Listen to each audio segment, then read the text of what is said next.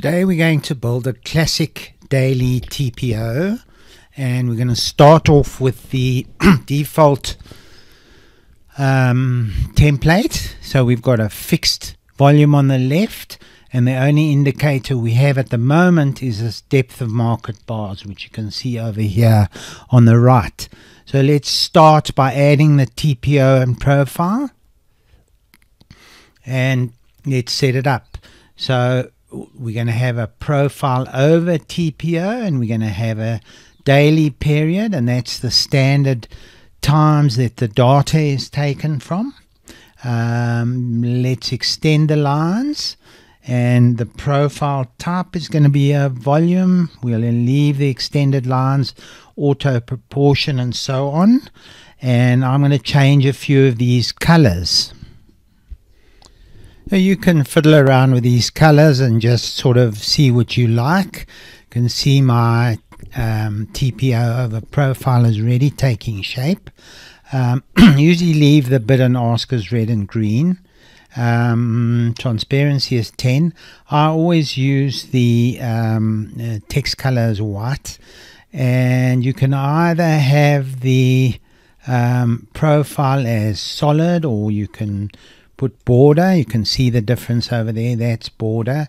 Whatever you like. I'm going to leave it as solid. Then we're going to show the maximum area. The maximum level, and that is actually the VPOC. That's what they call it in this particular program. They call it the maximum level, but it's actually the volume point of control. So let's put that in. So you can see how I've set up my VPOC. You could extend it if you want to. Extend the line, it extends to the right. I'm not going to do that. We could show the value. You can see the value over there. Chart gets a bit cluttered. We can show the date of it over there. So I'm going to leave those both blank. Right, let's set up the profile, the volume value area. So we can either show the value area, you can see it there, let's leave that. We can extend it. Drawing mode, I'm going to leave in area. The color you can set up as you like. I'm just going to put the transparency up to 10. I always like the text color to be blue. And those are the labels that I want: value area high and value area low.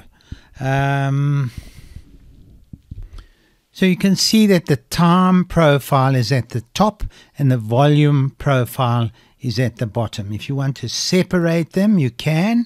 That's the time and that's the volume. But then the graph gets a little bit messy. So long as you know that it's there, everything will be okay. Under the TPO, let's leave the lettering as is. Prices per tick will be 1. We'll mark the letters in yellow, and each one will be a different color. Here the default is 6 counts. I wanted 1 color, so let's actually choose a color. That's a nice color, and let's see what color that is. Yeah, that looks really good, and I'm happy with that. Okay, let's do the TPOC. So we want to show it. I've made it a nice yellow so that you can see it. You could extend it right across, but it'll be too cluttery. I'll leave the text light blue just so we can differentiate it between VPOC and TPOC. And I've put in what I want the label to be, which is TPOC. The TPO value area I've hidden, so it actually doesn't matter what you put in here. I've got other templates where I can look at that, and it's very close to the volume value area, which we are showing. Okay, as far as single prints go, I'd like to show them. I'd like to extend the line so we can see there's a single print. Texts defaults to black because most people, or the default is a white background, but we will make it white. I like to show the initial balance. It's very unobtrusive if we leave it on a thin width of 5. The candle bars I'm going to leave alone. the cumulative values over here, you could move them, say, to the top right, but there it is over there. So let's leave it at the bottom right, and then let's leave everything else in the default mode. So that's what our template is going to look like. Just one other thing, make sure you're getting enough data. If this is set to 1 day, might be a problem.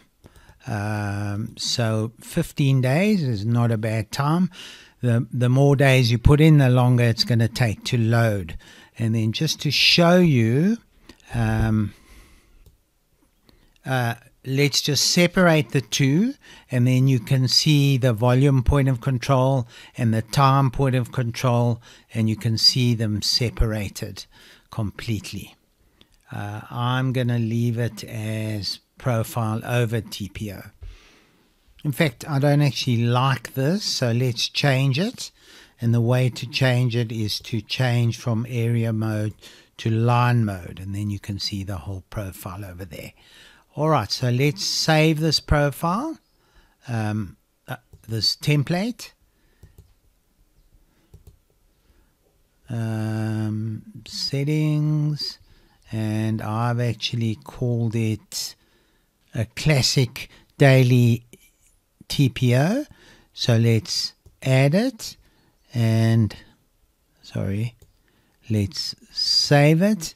It says, do I want to overwrite it? Yes. Now this whole template is saved as is, and I'm also going to favorite it so I can easily get to it.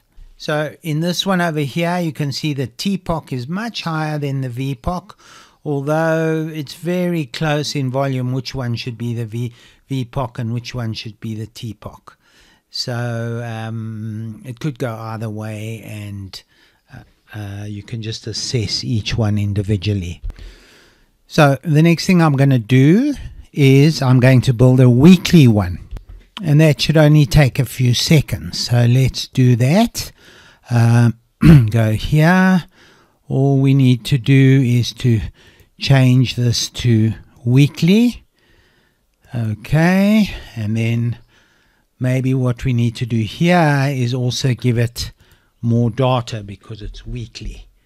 So let's make it 60 days, and we'll apply that, and then it'll download all the data.